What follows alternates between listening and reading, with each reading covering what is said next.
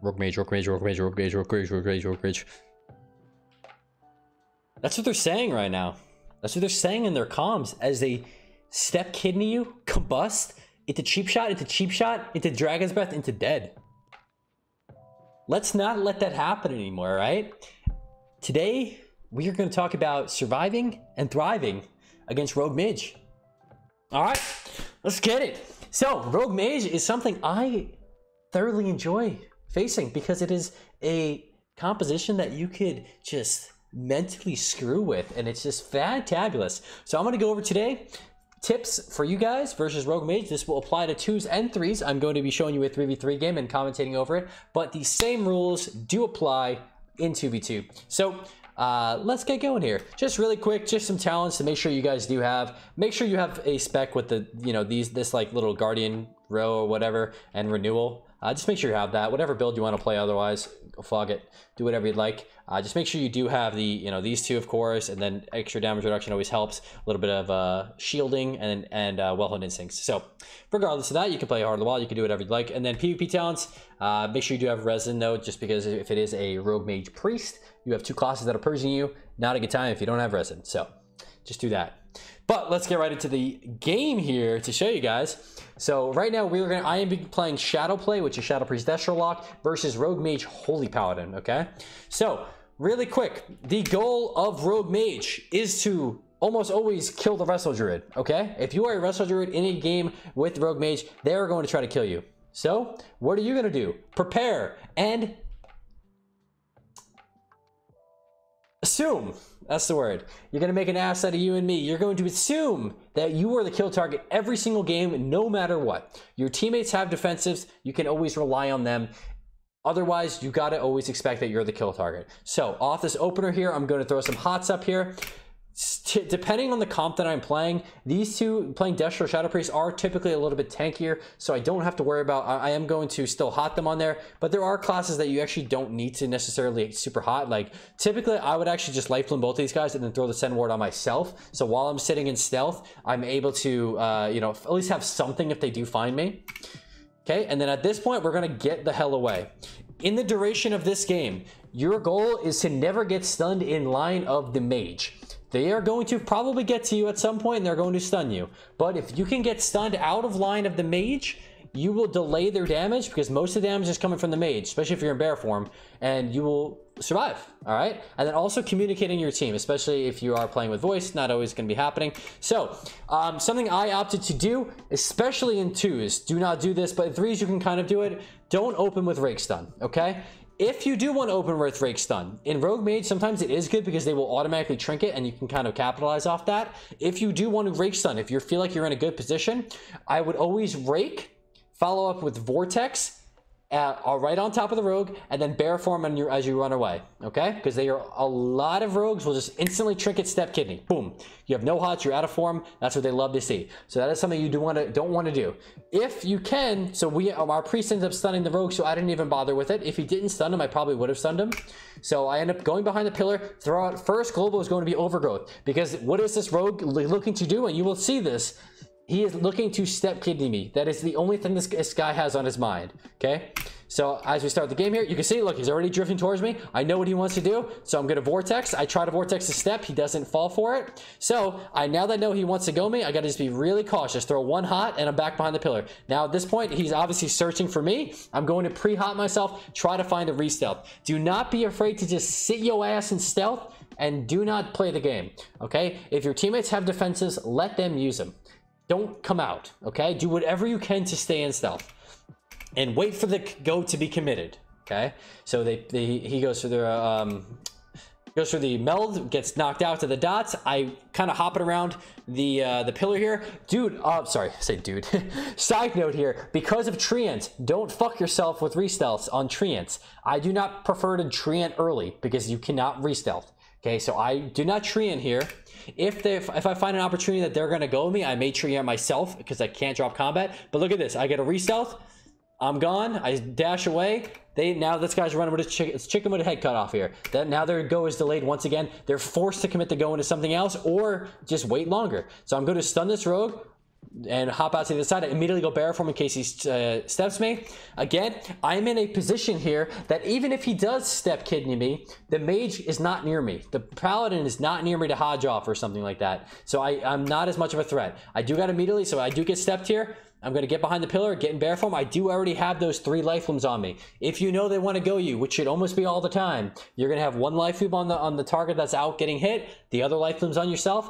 Make sure that you're bearing every possible go. Okay, at this point, rogue's behind the pillar there, so I am going to be a little risky and go in line of the mage, but it's just a simple line. Okay, this was not a good spot, but what did I do immediately when this happened? I am yelling at my team. They're setting up me. They're setting up me. They're gonna go me. Okay, so now I'm asking them to spam CC. Okay, this is a bad misplay on my end on positioning, so I need my teammates' help here. So I'm telling him to spam CC here. He goes for the poly. He polys the priest. My lock is spamming fear. They end up kidding me. I'm gonna bark skin. I'm gonna try to hold off. Okay, at this point here, he does leave a little bit of gap. I don't know why I didn't get anything off there.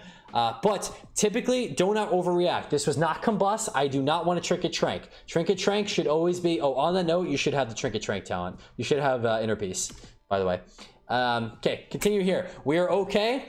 I'm immediately going to... I call for actually get a good grip there. I'm going to come out of there. I use nothing. I still have renewal, still have hellstone. What is my next step? I survived the go. I am getting in position again.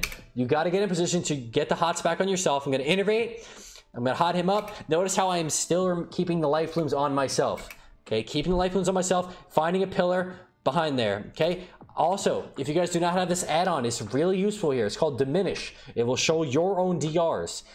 With this, I know they can't go for 8 seconds. So I'm out here doing what I got to do. If I need a clone, if I need to get hots out, keeping an eye out on this. No pun intended, that's an eye. He step gouges me just before this goes, but look where my position is. I am out of line of sight of the mage. It buys me more time. Okay, now he has to waddle towards me. He gets a trinket bomb. At this point, I have my life loom. I do not have life loom myself, so that is actually a misplay on my end. But I'm giving myself a lot of time and my teammates a lot of time to peel. I think he ends up coiling here, right? He fears. They double blink in. Not a very strong go from them. I do end up living this, right? Okay. I do actually. That was awesome. So I opted to actually not trank there and go for Hellstone Renewal. Okay, you don't. I mean, if you don't have Hellstone, you don't have Hellstone, but Renewal is a really good option there. And then I gate. So I was chilling by the gate. Another option there. We're gonna go for Vortex in case they try to get back over to me. To be honest, kind of wasted. You want to keep those Vortexes for potential steps. Okay, this whole game is just not dying, okay? That's Rogue Mage for you, as the rest of Resto POV. Okay, this is a Combust proc. Make sure I'm keeping hots up. Again, keeping an eye out on this. So after that first go, not every Rogue will do this, but after that first go, I did realize that he's not waiting for this DR to end. He was going to wait for about 2 seconds off it. He's going to step gouge me and then kidney me off. Okay, so now I know that he's doing that. I'm going to make sure I'm a little bit more cautious. I have hots on myself. Going to re-go with myself, refresh it up, get full hots. Okay, I do get gouged out of line of sight of the mage yet again. The same thing applies in twos. Do not get stunned in line of the mage. The rogue will catch you. Okay, the goal is just not get stunned. So look at this. He's gouged. He's forced to kidney now. And at this point, mage is not in my line. He blinks in. They do not have enough damage. He does pop a combust. I skin, but I have full hots. My teammates end up off healing me, which is great. Life Loom proc that, and then just chilling. Life Loom, or sorry, Swift Mend. At this point here, again, I am off DR. I need to take advantage of the downtime. I am not able to die. They're not going to kill anything but me, as we can see this already. And my teammates still have every defensive. They are fine. Take advantage of the times you're on DR. If you... in that time that out of that stun, you're either running to a pillar to recover, but if you did recover already, like this scenario where they did not get much of a go, I'm taking advantage with stuns, clones, getting our team back on the offensive, and then just being mindful of the time though. So I was going to want to go for a stun there, but it didn't really work out, so I need to pop some heals. At this point, stun DR is falling off. What should I do? I should get my ass out of there, and that is what I'm going to do. I'm going to Stampede and Roar in bear form, get behind the pillar, refresh the hots on myself, be mindful of my position again. I'm just constantly rotating away from this mage all times. Okay, keeping hots on myself. If I can get a re-stealth, I'm gonna even do that. So I think I go for a little bit of drink there. I call out. So at this point, he does have kidney shot. I went out there to hot him to try to prevent him from using his dispersion. What is the rogue doing yet again? Running towards me. What should I do? Go in bear form. Do I do it? I don't think so, actually. I ended up going for the trance. Oh, I do. Perfect. So he was expecting me to bash him. I didn't do anything. I vortex him back here, just kind of chilling in bear. Okay, so some people also say, so what if I have no hots in bear form and the guy's just waiting for me to shift? What will I do? Typically, if this scenario happens, I am going to, so let's say I have no hots on myself right here and they are trying to set up a go. And when I come out, I need to come out to pop some heals, right? So I'm going to come out immediately with Overgrowth Ironbark. Boom, bada bing. At least I should be a lot safer. Okay, so he's going to be... we actually start doing a lot of damage to him, force him out of line there. I'm gonna pre-Ironbark myself. They blind me because because I Ironbark myself. They're gonna opt to go the Shadow Priest. That is exactly what we want because our Shadow Priest still has every cooldown. That's gonna give me more time to recover my cooldowns as well. Okay, so out of this, he says that he's okay, so I'm not really forced to trinket here. If he needed to disperse, he could, but he's actually fine. He ends up healing.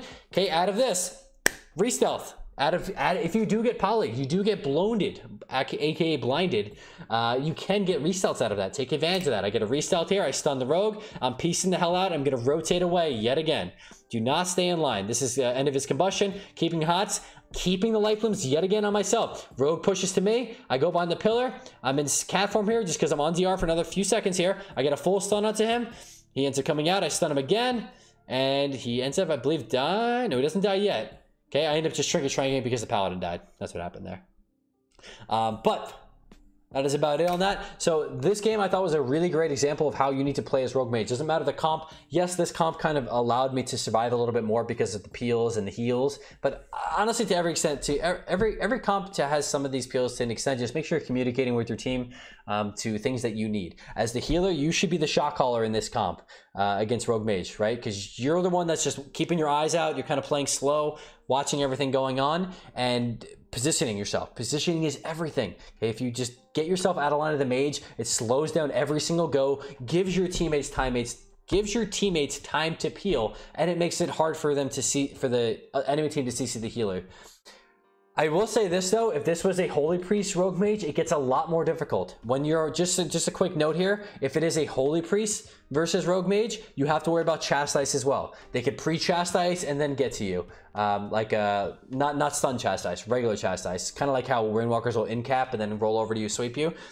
They could pre-chastise you and then get over. So that is also just something to keep an eye out for. But I hope you guys got something out of this. This is how you play Rogue Mage in 2s and 3s. 2s, you can kind of take advantage a little bit more offensively, like I literally do, because they don't have a healer and you don't want to just let them get infinite resets. But in 3s, it's all about hiding, and again, do not be afraid to sit in stealth. There are games where I just sit in stealth while my teammates are at 75, 50% health, wait for them to commit that kidney shot go, and then come out and top your team off. All right, hope you guys got some out of this. Thanks for watching. See you in the next one.